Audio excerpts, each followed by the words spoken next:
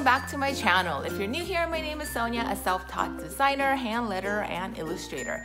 In today's video, I want to share 3 simple tips on selecting a color palette for your artwork. So the good news is you don't have to know anything about the color theory. I never went to art school, so I don't really know about them. So this video is really for those who's struggling to find a color that goes well together or just selecting the colors in general. If this is something that interests you, keep on watching.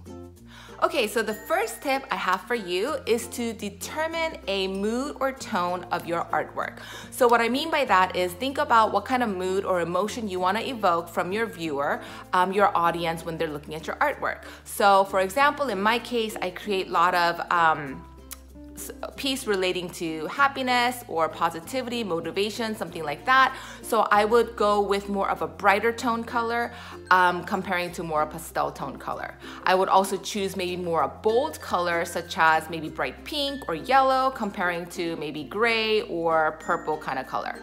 If you're still not sure where to start as your primary color, you can always go online. I like to go to Dribbble.com.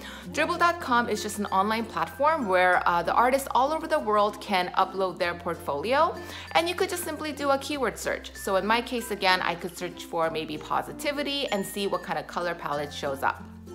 Now, just be mindful when you are doing the keyword search, because when you search for, let's say, happiness, not only it shows up the artwork that's attached with happiness, but also if there's an ID that includes that keyword, that shows up as well. So just be mindful when you are looking through them. But again, if you're scanning through some of the artworks attached with that keyword, it will give you kind of a good idea where could be your starting point in terms of selecting a color.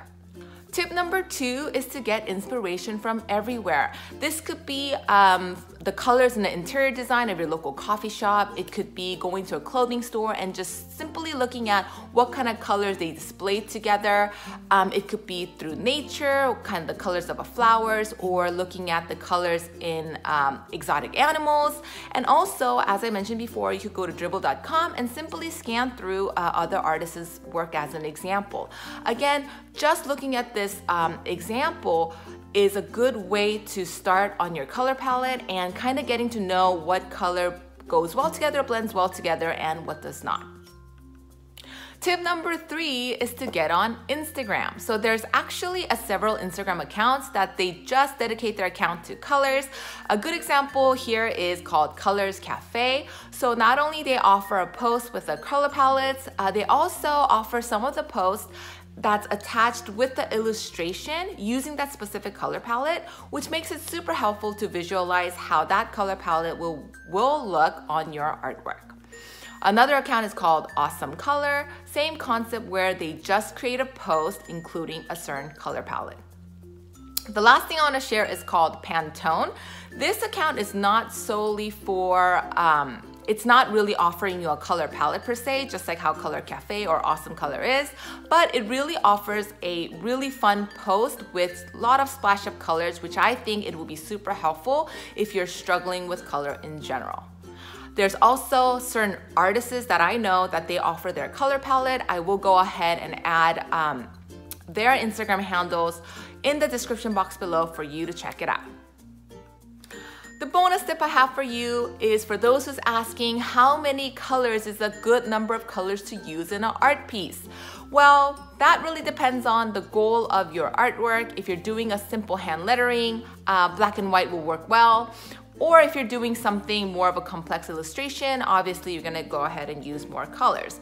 But I think in general, if you're just starting out and you're not really used to using colors, I think 3 is a good starting point. And as you get more comfortable, you could go ahead and expand from maybe 5 to 10. Again, there's really no rule to using how many colors is the right way to go.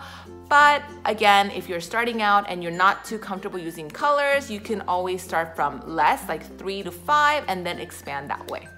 Hopefully that was helpful for you. If you like this video, give it a thumbs up. If you want to see more of these, please subscribe so you don't miss any of these videos. I also want to let you know that I create more tutorials, like mini tutorials for Procreate and Illustrator, so go ahead and check that out. Thank you so much for watching, and I will see you next time.